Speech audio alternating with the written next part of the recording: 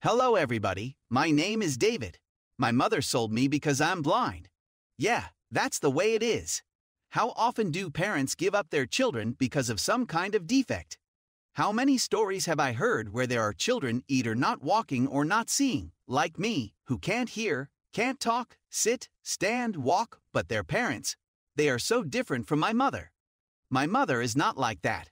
And I know for a fact that her daughter is subscribed to this channel, so, Alice, say hi to your mom. I'm going to tell you something here that I haven't told anyone, and I especially haven't told my mom. I still remember that moment when someone came over and Mom was wiping away her tears. She was crying, and I couldn't understand why. Mom, who is it? Why are you crying? Nothing, son. This man will look after you for a while. Who is he? You can call me Sam. I didn't know then that Mama was crying because she felt guilty that a minute later Sam handed her an envelope of money. She sold me out like a dog just because I turned out to be a blind kid. My mother had to take me around, driving me somewhere, the constant medical exams, the special school, and then school. She was tired.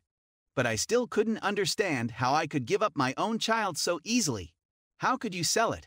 I left with Sam. Every day I asked when my mom was coming for me.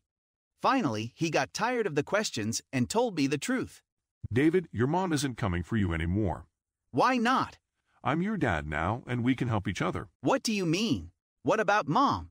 Where is she? Is she okay? She's fine. She's living off the money I gave her for you. She sold me to you? Well, why so rude? Think of it as a fair trade. That's how. How much? What? How much is a fair trade? How much is my life worth? 5,000. That's not a small amount. Ah, I see. Once our neighbor's baby went missing. Some jerk stole him and asked the poor family for 1 million. And guess what? They had never turned on a light in their life, saving on everything. But when they heard that their baby was in danger, they were ready to find that money and they searched. And their child was sighted? What? Babies with a defect cost less. Everyone has a price to pay. How much is your life worth? It's not for sale. Neither is mine, but no one asked me. You were unlucky with your mother, that's all. Well, what do you need me for? Sam turned out to be some kind of criminal. He used me as a front to work for him as a dealer. He was delivering illicit goods, pirated computer software, unlicensed gadgets, that sort of thing, all over the city. He didn't hurt me, it wasn't in his interest. But I became a slave. Since I had been bought, I had no right to anything. That thought ate at me every day. A couple of years later, when I was already a pro and had saved up a decent amount of money, I decided to get away from Sam. I tricked him, told him I would deliver the goods myself, and disappeared, throwing his used equipment in the trash. He couldn't find me because I was clean. I had no phone, no headphones, nothing. I'd bought some new clothes that Sam wouldn't have had time to put the chip in. I knew everything else was chipped, and I also knew that he would be looking for me. So the first thing I did was change my clothes, then I went to the beauty parlor, where I had them make me blonde from brunette. Then I bought some costume jewelry for my neck and arms, something I never wore, well, and a nose piercing as a ruse.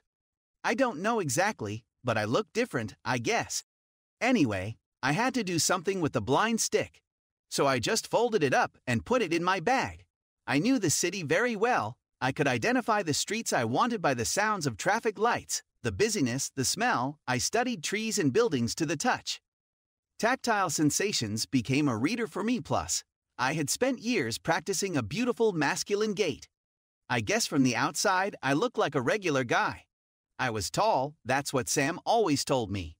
So anyway, I went in to eat at the cafe, and I realized I had to go to a new place so they wouldn't find me.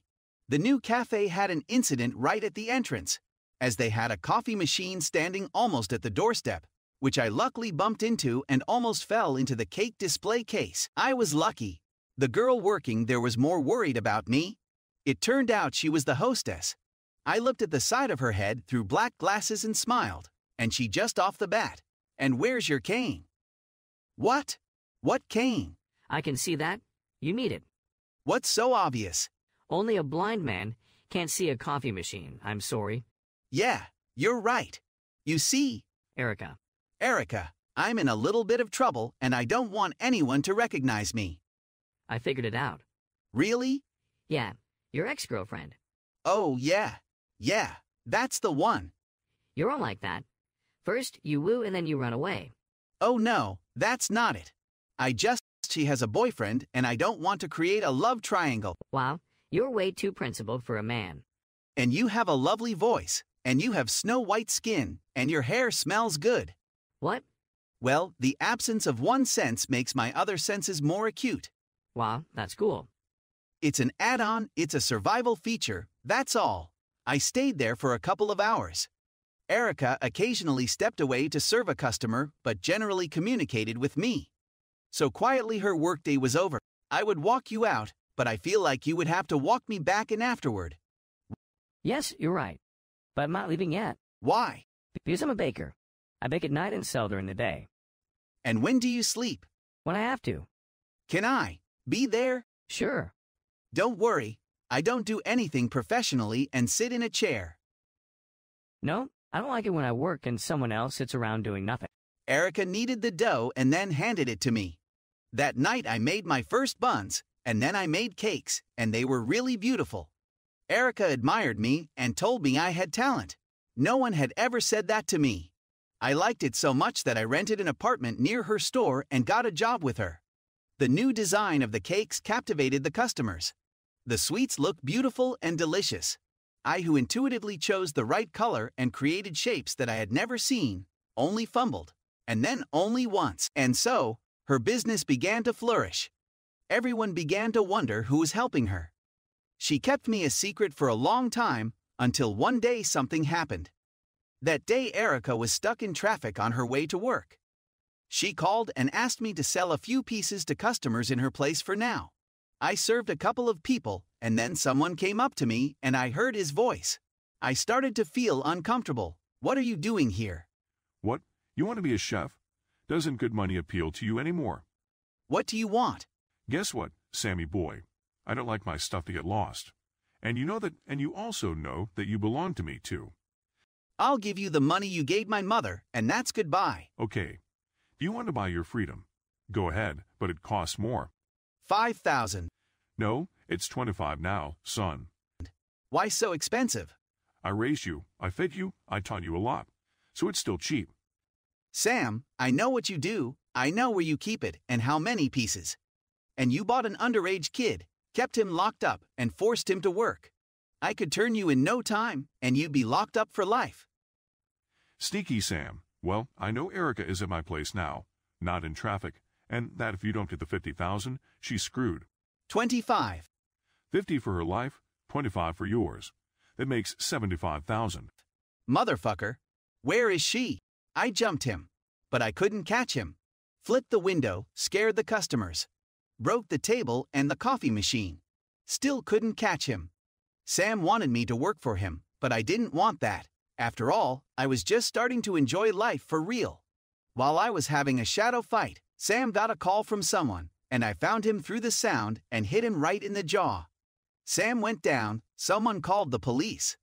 I fumbled with him and punched him until the cops came and separated us. They took us to the station, where Erica came in. I got so excited, I started asking how she was and where she was from. All she said was that no one had kidnapped her and that she was okay. They let me go after an hour, but when I went outside I heard Sam again. The policeman told me to be careful and not to cause any more family drama in the future. Why didn't you put him away? He stole the baby me. He kept me in bondage for so many years. David, calm down. Your father may not be perfect, but he's still a father. Who? Sam turned out to be my father. He gave my mom money for nothing. She wanted to put me in an orphanage, but my dad insisted I live with him. He also offered me money, and he took care of me from then on. Well, what about the stolen software and devices? The cops said Dad paid the fine and it's okay. Anyway, Mom, if you can hear me, it's okay. Erica and I are dating, and Dad got us a house. And yes, thank you for asking him not to tell me he's my dad just because you've been giving me crap about Dad. But just know now that I'm alive and doing well and without eyesight. Tell me guys, did you like my story? Write your opinion about it in the comments below the video. Don't forget to give likes, share the video with your friends, and subscribe to the channel.